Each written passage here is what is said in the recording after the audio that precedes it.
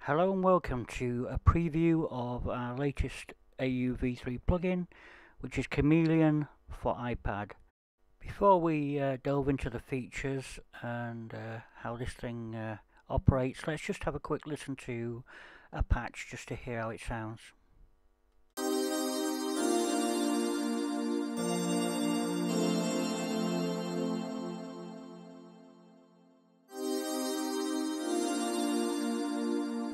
As you will notice, the important features of the plugin are available on the main screen, including the touch-sensitive ADSR envelope generator.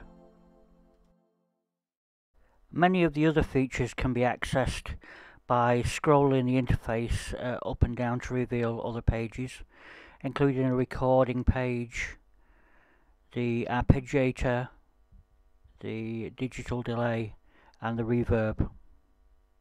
Although Chameleon is an AUv3 plugin, it does function as a standalone app for the purpose of recording audio and creating patches. Here you can see me creating a blank patch. I'm going to record a snippet of my vocal and then map it across a MIDI keyboard. So it's as simple as going to the recording page, pressing the record button, setting the trigger level, and then talking. Testing 1 2 3 4. Testing 1 2 3 4.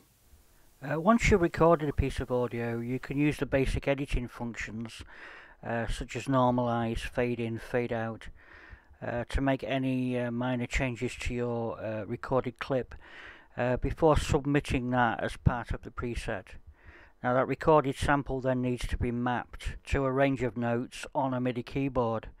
This process is easily accomplished by using the Learn button.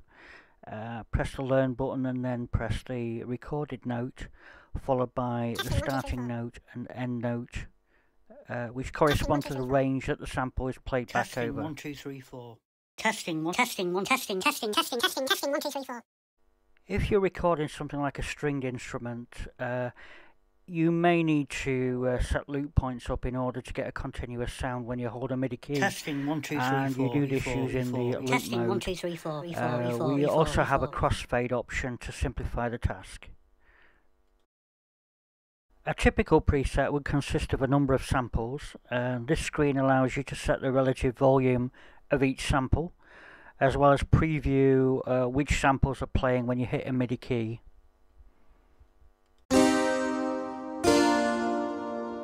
You can also import samples using the iPad's own Files app or paste samples from other apps. Chameleon also features a 32-step arpeggiator.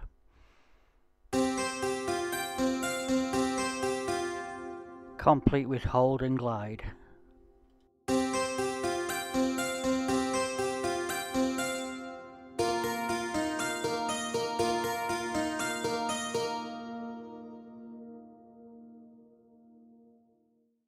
Of course, the main purpose of Chameleon is as an AUv3 plugin, and it can be used in your favourite DAW as either an instrument or an effect. Now, when used as an effect, in this case, you need to enable the monitor function, but it enables Chameleon to record any audio passing through, and that means you can sample other AUv3 instruments. So now we know a little bit about the program, let's have a listen to a few presets and appreciate the quality.